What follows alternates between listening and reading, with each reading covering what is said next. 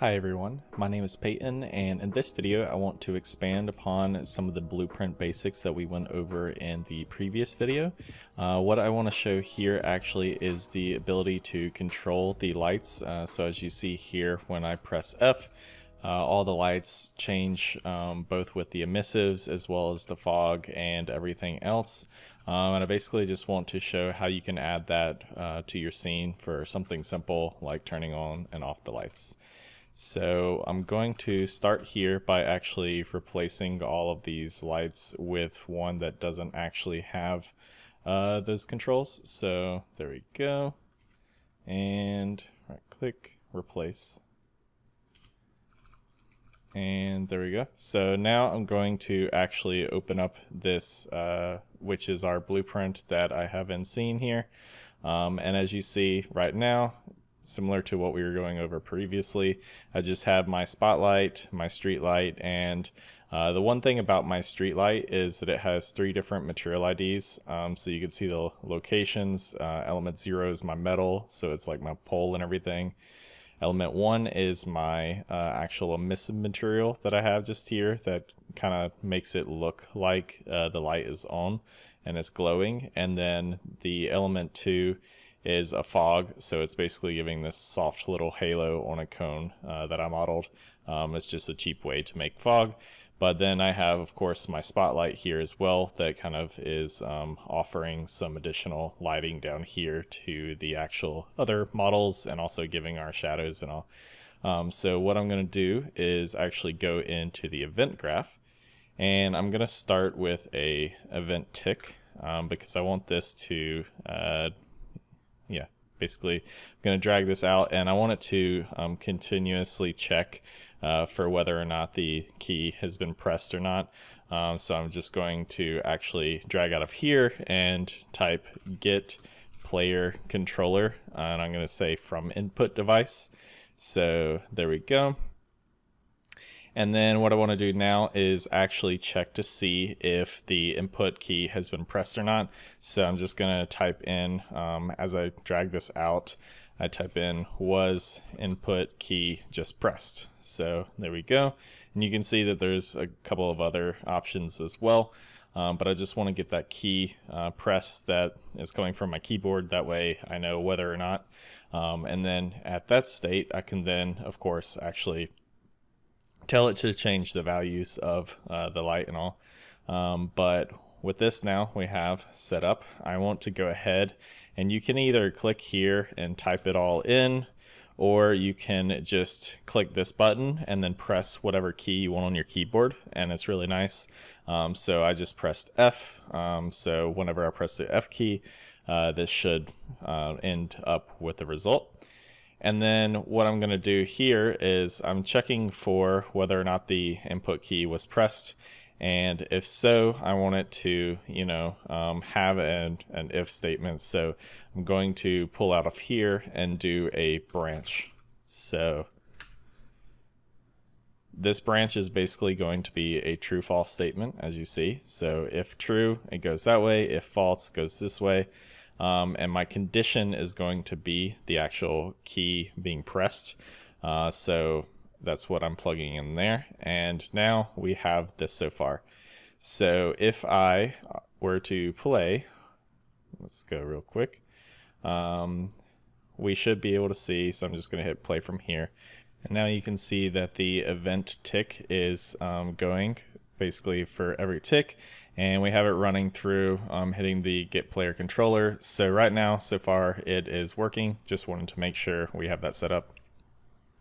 And now I'm going to stop the play for now, and now go over to our next portion. So with a branch, if it is true, so if my input key was pressed, F, what I want it to do is first off toggle the visibility of our light. So that's going to be the easiest one, which is our spotlight, just because it's separate than everything else. The other values that we're going to be changing are actually like material changes and all, so it might be a little bit more difficult, or at least take more work. So I'm just going to go here and do a toggle visibility. So there we go, we see the previews have a couple of them.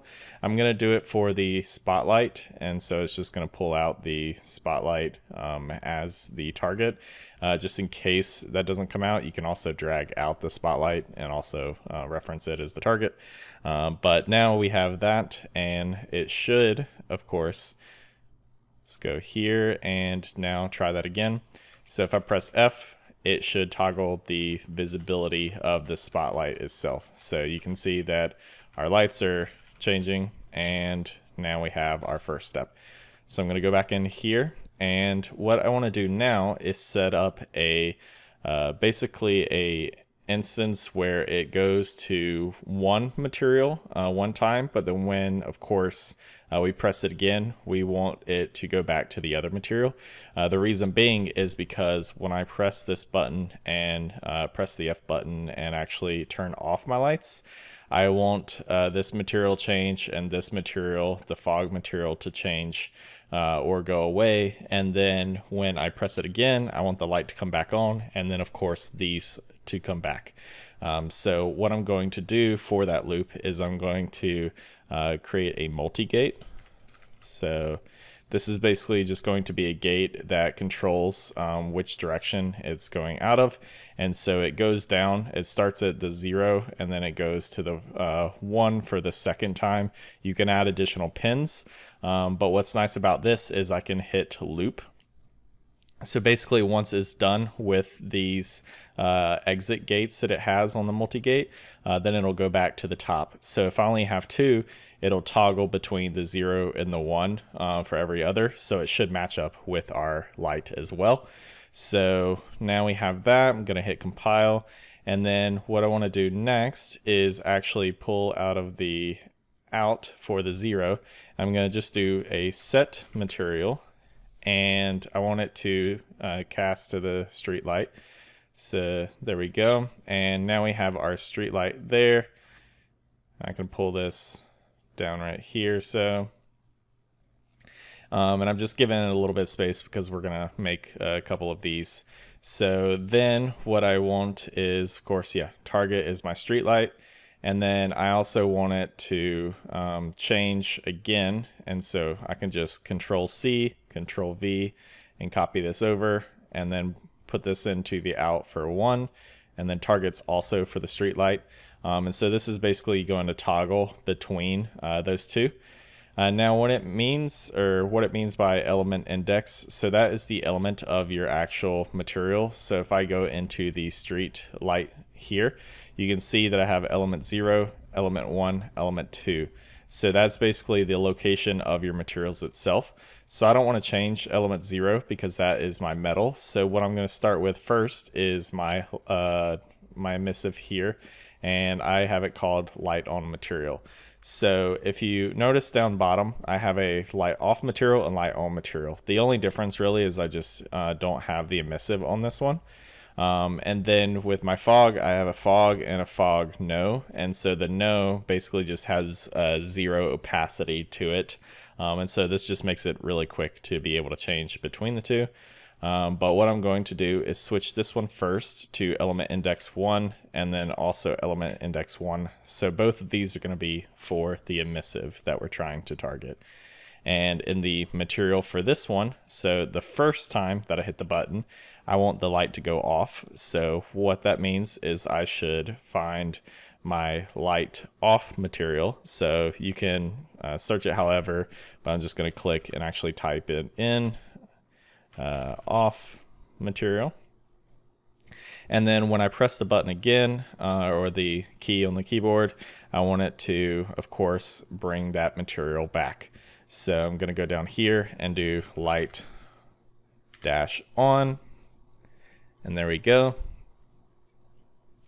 And so now we have our two different materials there, and should be, if I just play from here, if I press F, you can see that now the emissive's actually changing as well as I press the button, and then my light's also changing.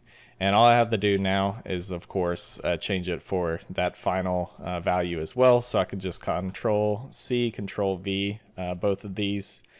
And one thing to keep in mind, plug these in, of course. We also need my target to be still the street light. And the only difference, of course, is we're now doing the element index of 2, which is where my fog is. If we go back over here, just making sure. And I want to change this to fog no, and then this one's going to be fog there. So I can hit compile, and just with this we have set up our light and everything to be toggleable by a keyboard key. So now as I press play, I can walk around and I can control all the lights in the scene. And this is great because it's actually on the actor blueprint as well. So what we can do is, you can place them all throughout the scene, and whenever I hit press or play, it's going to instantly work with all those blueprints. So it's a really nice way to make like blueprints using the actor blueprints to where you can control things if you actually have it in the individual actors, and you can control things throughout your entire environment in a way like that. So yeah, of course this can get a lot more expanded upon and get into a lot of ways with like setting up switches and all of that, but I just wanted to show kind of an example of how you could turn on and off materials, as well as kind of changing some of the values, and of course also toggling visibility. So yeah, that's about it for this video. If you have any questions, of course feel free to drop them below, but yeah, I will see you in the next one.